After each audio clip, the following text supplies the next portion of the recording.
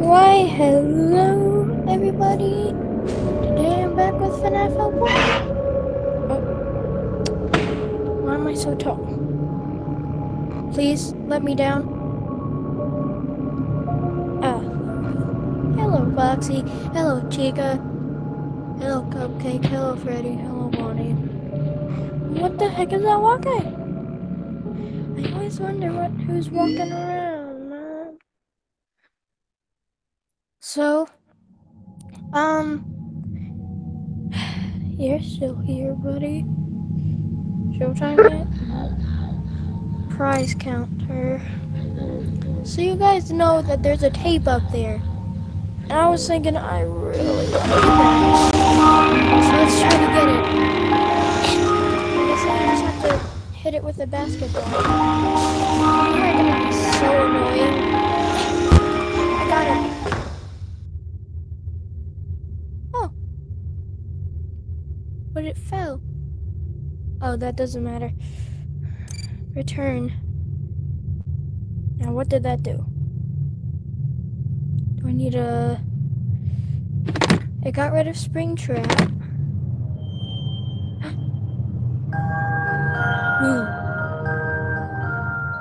Oh.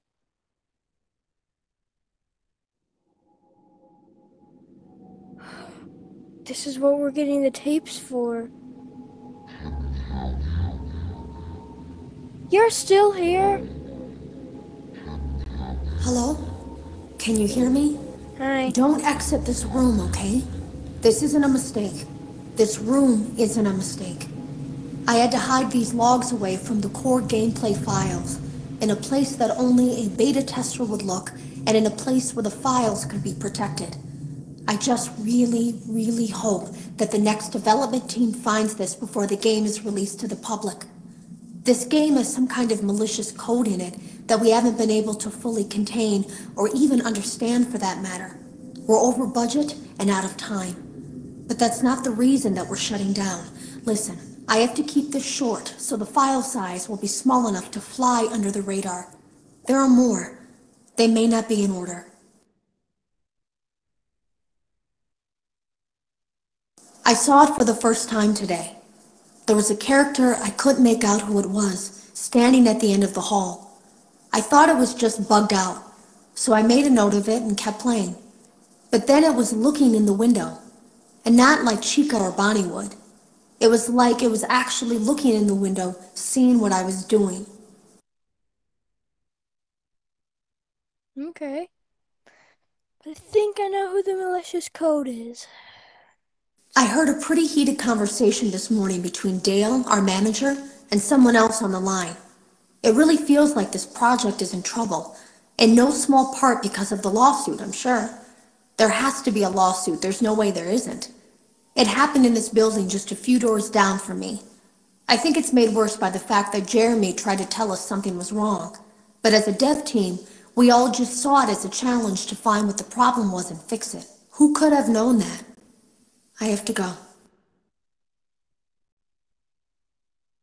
Have you ever heard of a guillotine paper slicer? It sounds made up, but it's an actual piece of office equipment. I didn't even know we had one in the supply room. I guess they're more common at businesses that do a lot of graphic design work. I remember seeing one when I was still in school, and even then, I knew how dangerous it looked. I was always afraid of losing a finger. That seems so silly now. Jeremy used to do design work. I guess that's how he knew it was there.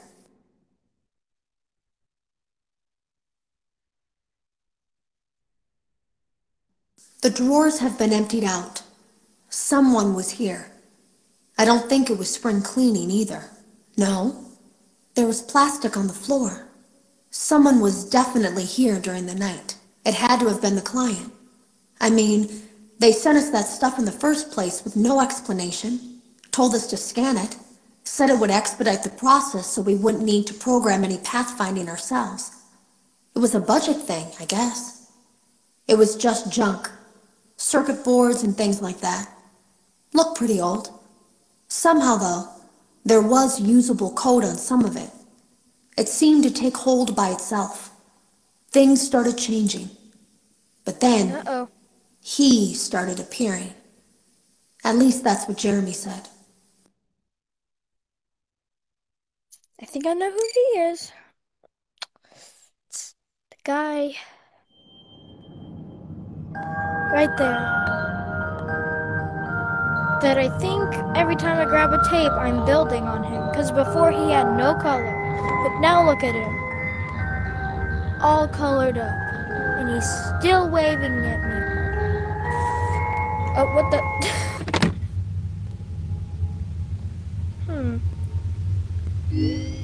Let's check back on Freddy. Because I think that he might have a tape somewhere. Let's see. Does Freddy have a tape? Welcome back to Parts and Service. It looks like one of our guests left a personal item on our star attraction. Let's return it to the Lost and Found. Because didn't we find? Carefully grab and remove the child's hat from Freddy's mouth. For good. Ah! Yay. Maybe now the tape appeared. Yeah, retry. Welcome back to Parts and Service. It looks like one of our guests left a personal item on our star attraction. Let's return it to the Lost and Found. Well, I guess Freddy just doesn't have a tape then. Freddy's got good job. Now place the hat. While we're at it, let's make sure there isn't anything else stuck inside. To access Freddy, well done. Freddy's chest cavity is now open. Remove the child's watch and place it in the Lost and Found bin. Good job. It appears there is a child's shoe wedged behind Freddy's music box. The music box must be removed before you can access the child's shoe. Gently grasp the music box and extract it from Freddy's chest cavity before the safety latch descends.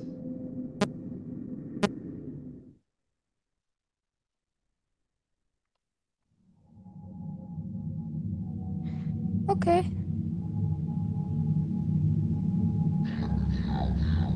Now he's just like maniacally standing. Okay, how about let's try night 3 with Freggy.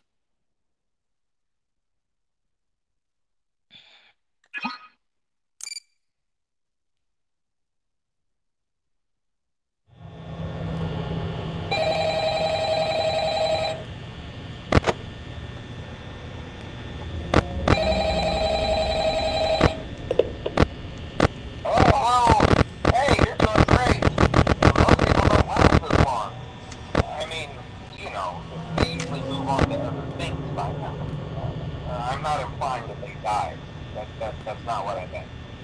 Anyway, I better not take up too much of your time. Things are getting real tonight. Hey, listen, I had an idea. If you happen to get caught and want to avoid getting stuffed into a Freddy suit, try playing dead. You know, go limp. Then there's a chance that maybe they'll think that you're an empty costume instead. Is there any tapes? Then again, if they think you're an empty costume, they might try to stuff a mental skeleton into you. I wonder how that would work. Yeah, never mind. Scratch that. It's best just not to get caught. Okay, I'll leave you to it. See you on the flip side. Where is the coin that's inside of here? Oh my god. They're all moving so quickly. Woo! I could have died. Hey,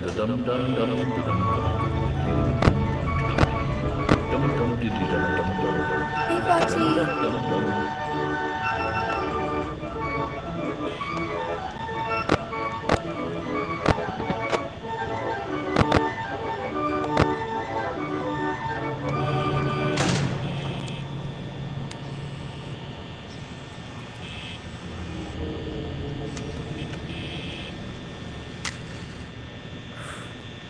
Okay. I can do this. I can do this. It's okay. Foxy is coming for your butt cheeks. Oh gosh. Duh! Whee!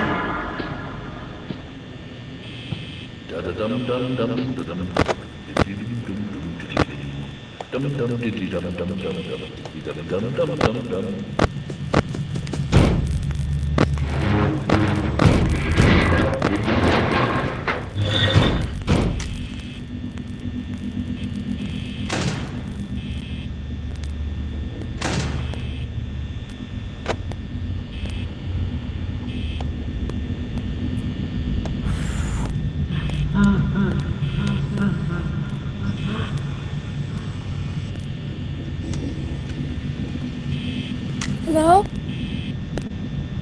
Yeah.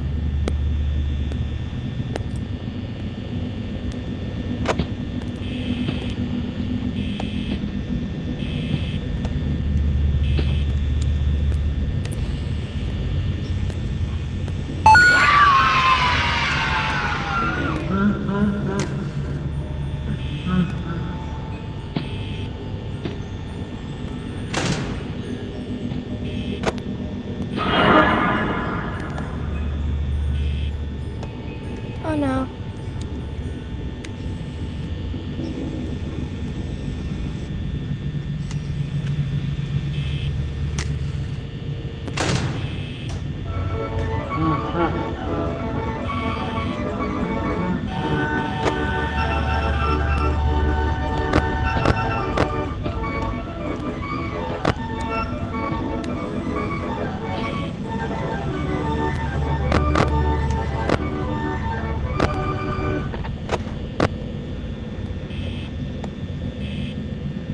Guys, I'm screwed.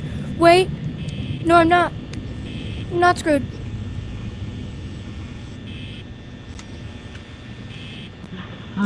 It's still possible.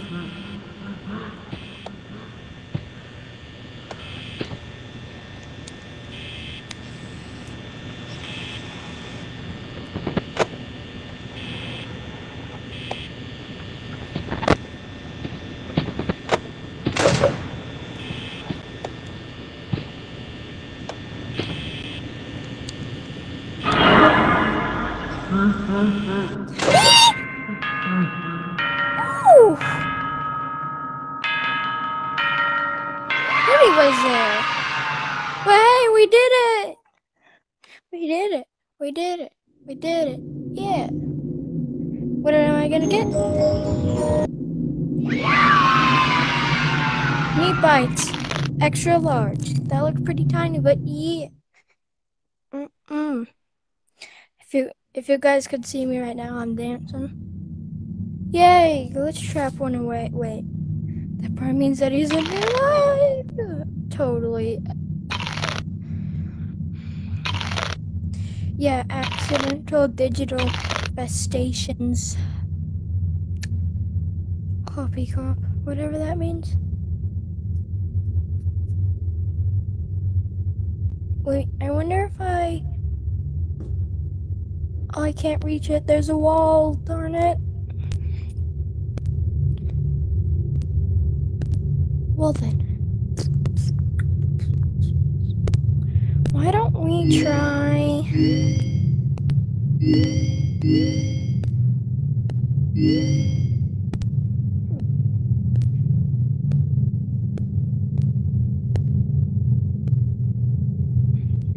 vent repair. Yeah, because I said that I was gonna do like night 3 and vent repair. I don't know. I forgot. No, I said that I was gonna do dark rooms and vent repair. Whoa, this is very claustrophobic. Welcome to Vent Repair. Fazbear Entertainment prides itself on having the most comfortable facilities. Each facility is set to a perfect 72 degrees all the time. The 4 active indicator lights mean we have a well-functioning ventilation system. Your headlamp should protect you from any critters who may have stumbled into the ducts. As a certified vent technician, you should need no instruction. Yes. However, in case of an emergency, it is important to remember that as the vent technician, you should never, under any circumstances, attempt to... Rear? Button. Lever. Oh, okay. So that's how we're gonna do it now. Now what do I do? I hear you. You're loud. Do I look in here? Coin. What? I don't know what to do. Hey! Screw off. Do I have to look down in there? Here, let me just recenter. Oh, I'm supposed to. So, I don't get what to do. Huh. Is there... Oh.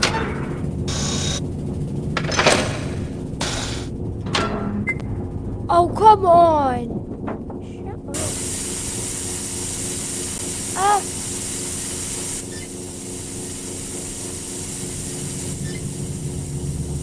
Ah!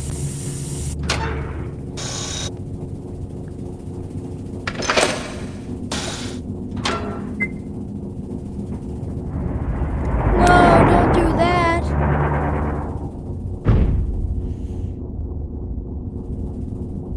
That's not allowed.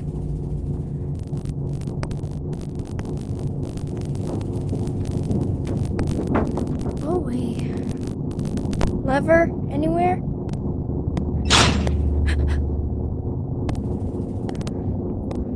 Red.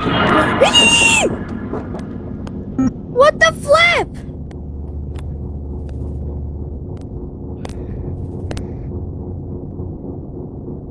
Red, blue, green.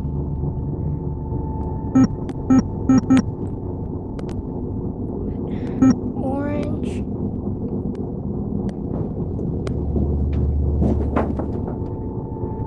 Orange, blue, green, red. Get me out of here. Woo! Oh my god, Mangle. A perfect 72 degrees. Good job. See you next time. Can't wait for hard mode.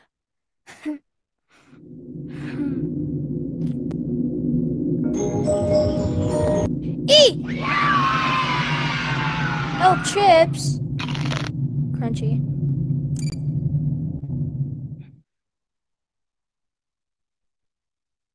It seems that you may have inadvertently accessed an unauthorized portion of the game.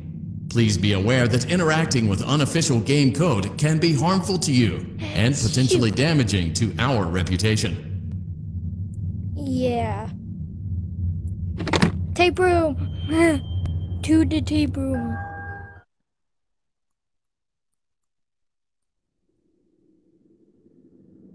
Tape 6. Oh, Glitchtraps gone. I came in early that morning. No one else was there. At least that's what I thought. The supply room was lit.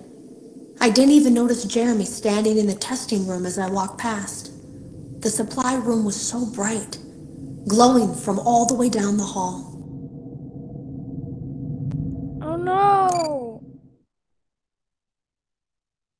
Why you gotta do that? It's standing straight up again. Play DLC? Not yet. First I gotta finish this game. Oh, I said that I would do dark rooms. I would do plush trap in the vent repair. Okay. Let's retry this.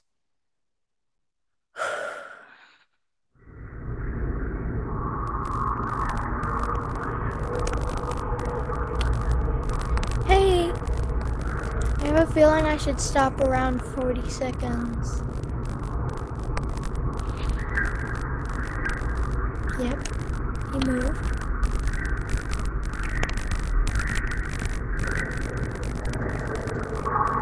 Crap, he ran away.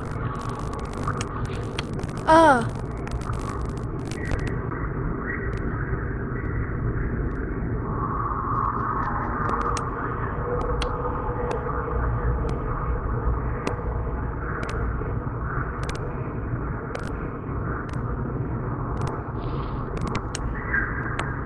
What the?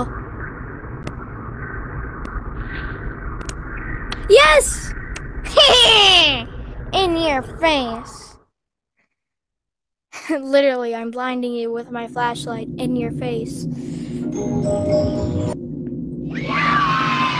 Mixed nuts. Yum, crunchy.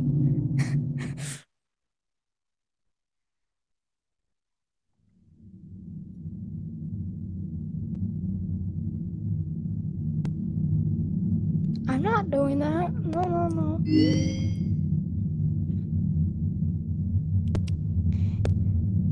So, night 4. Ooh.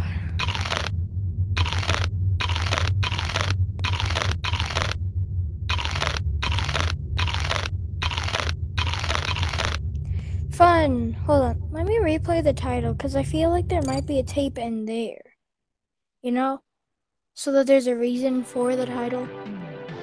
Oh, no. Welcome to the Freddy Fazbear Virtual Experience. Man. Fazbear Entertainment is excited to join the digital age. And what better way to do that than with an edge-of-your-seat virtual reality experience?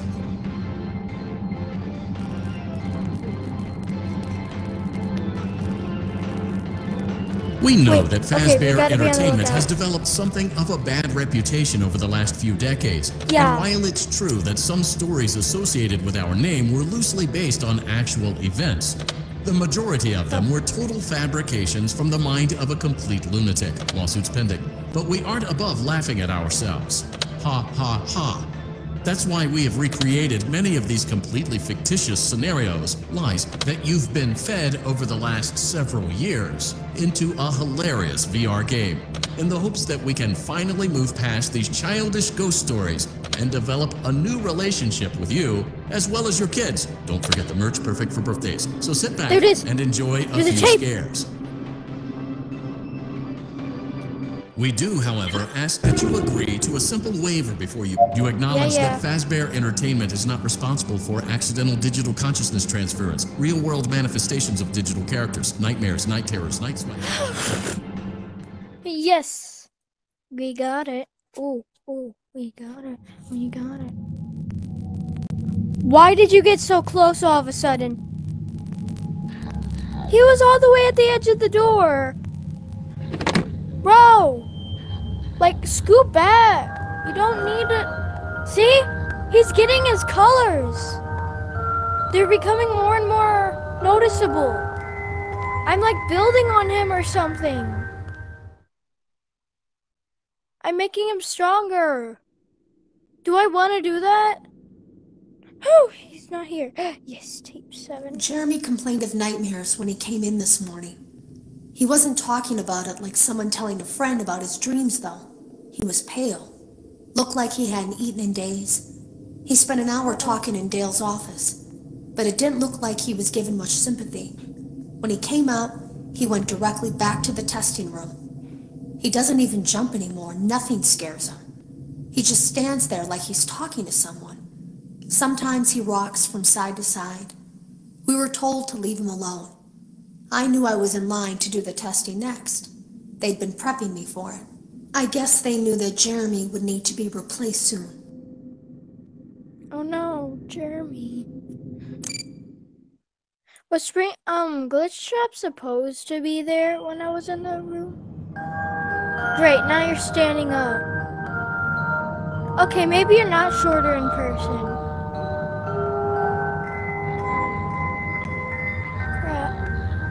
Now you're looking scarier by the second, sir. Whew.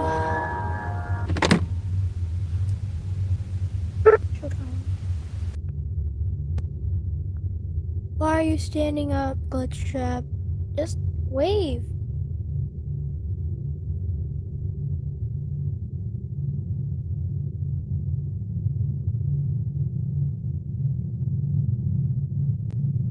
You don't look very happy. Yeah, shikes, man.